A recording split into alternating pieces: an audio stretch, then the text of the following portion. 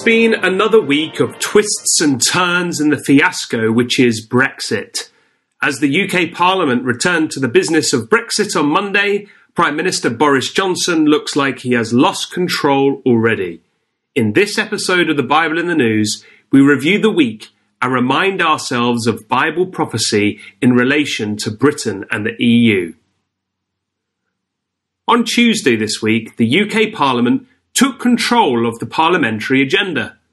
Holding sway, Remain MPs passed legislation to prevent a no-deal Brexit, forcing the UK Prime Minister to either have a deal in place before the UK can leave the EU on the 31st of October, or alternatively, to request a further delay to Brexit until January the 31st, 2020, if there is no withdrawal agreement approved by October the 19th.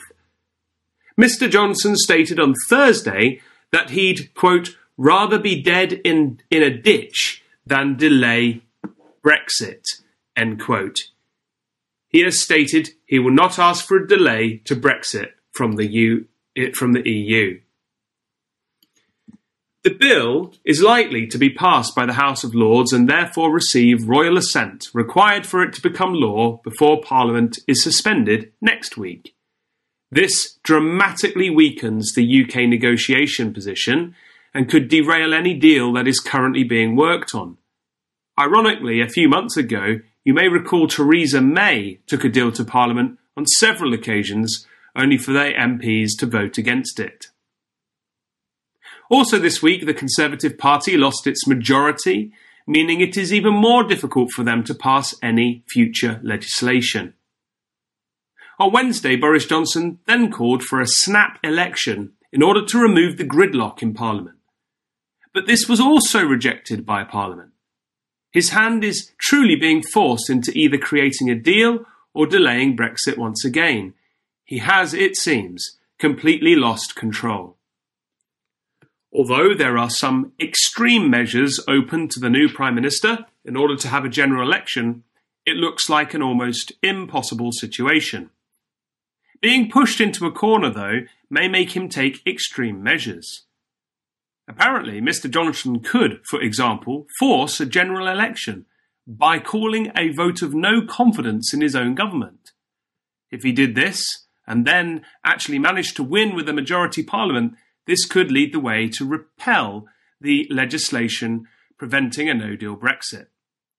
At this stage, however, many people in the country who voted to leave are asking where this leaves democracy. The people had voted to leave, but it seems their leaders are unwilling to fulfil this desire. We will wait to see what further twists and turns come about. But it is telling that in the midst of this political turmoil, on Thursday, Boris Johnson still found time to meet with Israeli Prime Minister Benjamin Netanyahu and US Vice President Mike Pence. Boris Johnson and the Israeli Prime Minister talked about peace plans and about the threat of Iran. The Jerusalem Post reported that Mr. Netanyahu had stated, quote, I want to say that you've been a great friend of the Jewish people and Israel. I applaud your staunch stance against anti-Semitism and your support for Israel's security, Netanyahu said. Our relations are at an all-time high, economically, trade, technology, defense cooperation. These are all great things. It's not that we lack challenges. We have the challenge of Iran's aggression and terrorism, and I'd like to talk to you about how we can work together to counter these things for the benefit of peace, end quote. With Mike Pence, the conversation was reported to be about trade with the US post-Brexit. Mike Pence tweeted after the meeting, quote, as soon as Brexit is complete, we look forward to having a new free trade agreement that will make the ties that bind our nations together even stronger, end quote. So what does all this have to do with the Bible? Well, as we have covered many times in past Bible in the News episodes, we believe that there is compelling evidence that suggests that Britain is mentioned by an ancient name of Tarshish in the Bible. For example, see June the 8th edition. In the grand prophecy of Ezekiel 38, we have a picture of the state of the nations of the world just before the Lord Jesus Christ returns.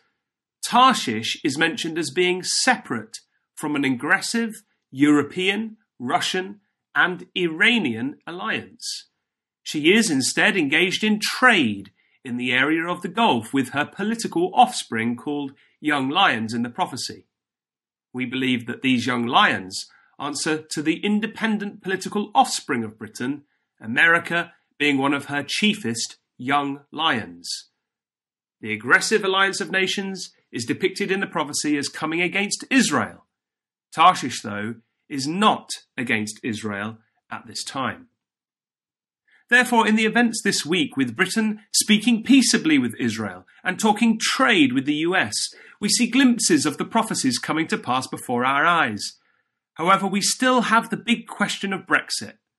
We do not know all the twists and the turns, and no doubt there may be more before the Lord comes. But the end state of the allegiances the nations will form before the Lord Jesus Christ returns seems clear. Britain's role is not to be in an alliance with Europe. Her destiny lies apart from the EU project, with its plans for further integration and an EU army. So we watch and we wait to see how the angels will work things out to bring about the prophecies of the scriptures of truth.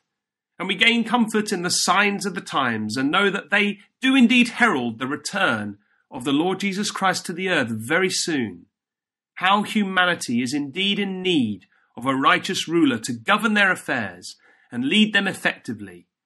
In the prayer of Psalm 72, we join with the inspired writer who states, "Give the king thy judgments, O God, and thy righteousness unto the king's son. He shall judge thy people with righteousness and thy poor with judgment."